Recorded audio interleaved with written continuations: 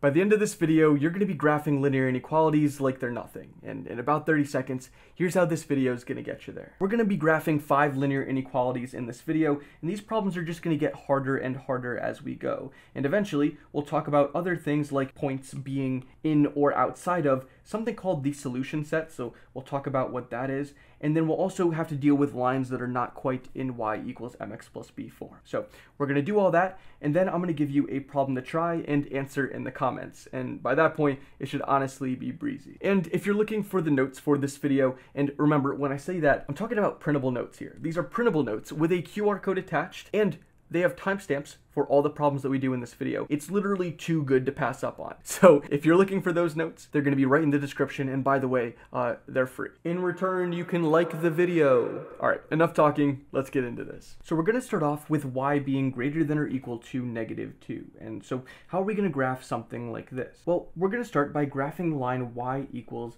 -2. And so let's do that. Y controls how far up or down we go. That's what the y-axis does. And if y is -2, then that means we're moving down by 2. And all of the points where y is -2 are going to fall on this line right here. So that's the first step done. But you'll see in this inequality that y can not only equal -2, but it can also be greater than -2 as well. And so we don't just want the points where y is equal to -2, we also want the points where y is greater than -2. And that's all the points above this line. So we just shade upwards. Now, if you pick any of these points here, these are all points where y is greater than or equal to -2. And these are points where y is not greater than or equal to -2. Moving on to our next graph, we have x is less than 4. So we're going to start this by graphing the line x is equal to 4. And this time, instead of using a solid line like we used last time, you can see that this was a solid line here, we're going to end up using a dotted line. And that is because the x here cannot actually equal 4. It can only be less than 4. You'll see that in a sec. But x controls how far left or right you're going. And so if we're going x equals 4, that's 4 to the right. So that means that we're drawing this line right here. And remember, I said this line was going to be dotted, so I'm going to change that to a dotted line. So now we have to figure out how we're going to shade here. And since we're looking for all the values of x that are less than 4, that's going to be all of the x values over here, to the left of the line. So we shade that right in. And that is the graph for x is less than 4. Moving on to y is greater than or equal to x plus 3. This is a full-on line in y equals mx plus b form. So let's graph it. We'll graph the line y is equal to x plus 3. And this is in y equals mx plus b form, as I said. And what is the slope? The slope is going to be whatever number is out in front of this x here, and you can picture that as being a 1. The reason for that, because 1 times x is just x. Just as 1 times 5 is 5. It's the same idea. So that's another way that we can write x. We can write it as 1x, and there it's easy to see that your slope is 1. Your y-intercept is 3. And now we have the two pieces we need to graph this line. But is this line going to be a solid line or a dotted line? Well, that depends on this inequality here. It is a greater than or equal to sign, and the or equal to part means that it's going to be a solid line. Because we don't just care about where y is greater than x plus 3, we also care about where y is equal to x plus 3. So let's go and graph with a solid line. So we're going to go up 3, that's what our y-intercept tells us. So we're going to start here, and then we're going to go with a slope of 1. That means we go up 1 over 1, up 1 over 1, and now we just need a line that'll connect this. So now that our line has been drawn, we just need to figure out where we're going to be doing the shading. So look at our inequality. It's all the y's that are greater than or equal to x plus 3.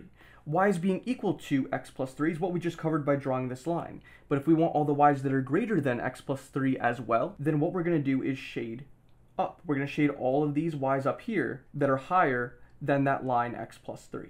And there we go. We have our third graph.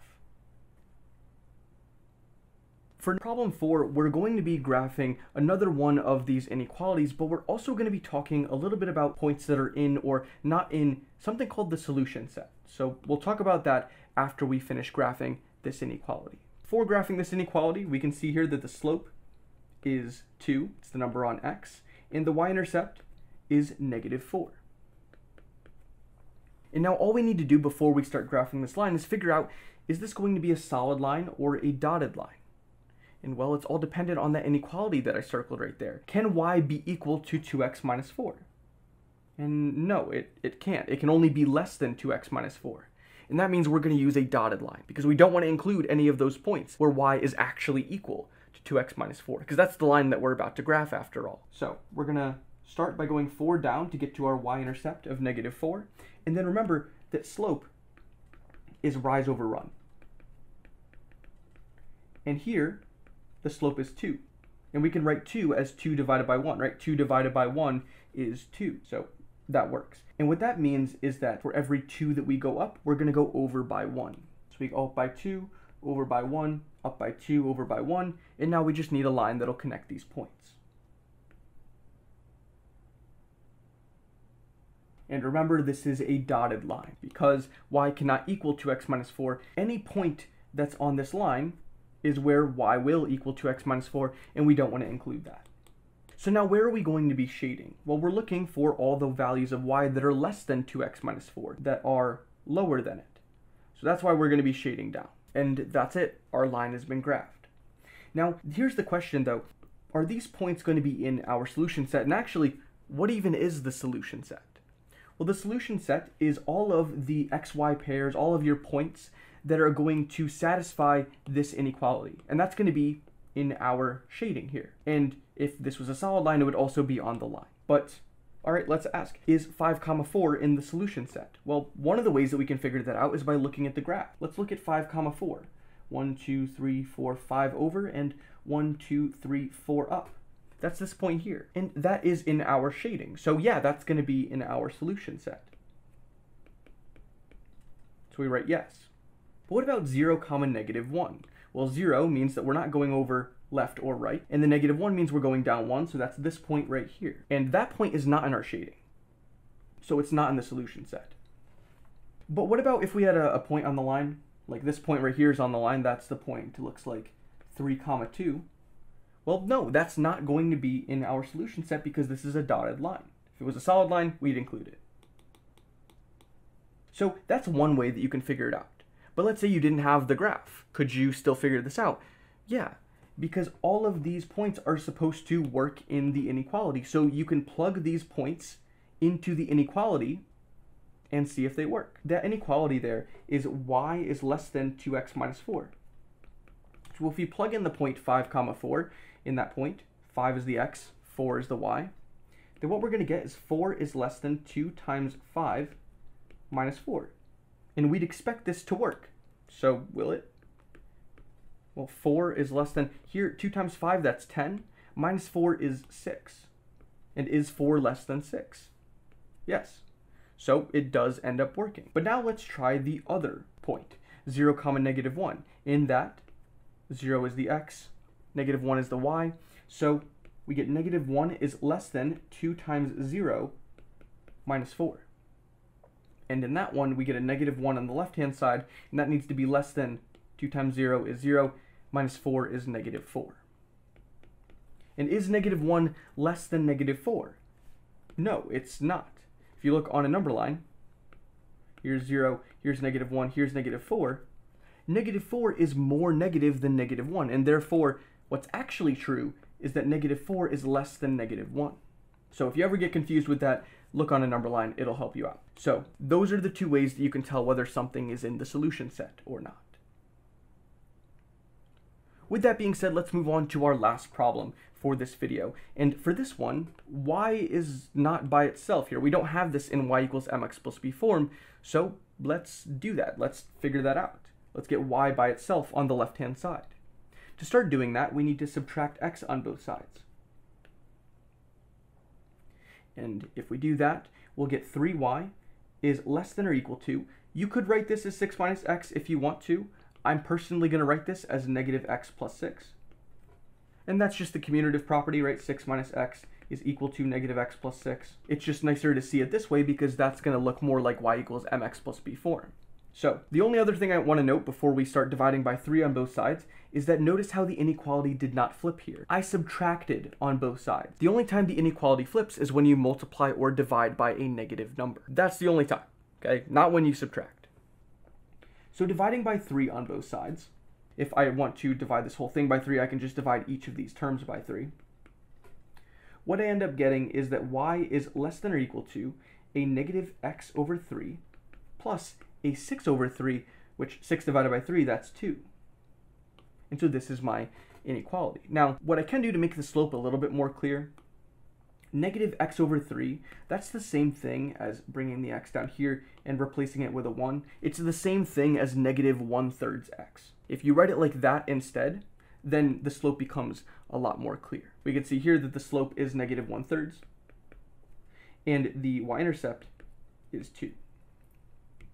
So let's start graphing that. And well, are we going to use a solid line or a dotted line? Well, we're going to use a solid line because y can equal negative 1/3 x plus 2. It's less than or equal to. So let's go up 2 to get to our y-intercept. And we'll use our rise over run. We're going to go down by 1 every time we go over by 3. And that'll give us our points. Now we just need to connect them. And the last thing that we need to do here is figure out our shading. Are we going to be shading up or down here? Well, it's all the y's that are less than or equal to this line. So we're looking for all the y's that are lower than this line. And that's going to be everything right here. And there you go. Our last line for this video has been graphed. So that's graphing linear inequalities in a nutshell. And if you feel pretty comfortable with this at this point, then here's a problem for you to try and answer in the comments. So this problem says to graph x minus 2y is less than 8 and list one point that's in the solution set and one point that's not in the solution set. So of course you can't actually graph the line in the comments. So if you want to answer it in the comments as well as listing one point that's in the solution set and one point that's not, then what you can do is tell me in the comments whether this is going to be a solid or a dotted line. Tell me what the slope of this line is going to be. Tell me what the y-intercept of this line is going to be and whether we're going to be shading up or down. So try that out. Let me know what your answer is in the comments. And if you have any questions on anything we talked about in this video, again, let me know in the comments and I'll try to get back to you when I can.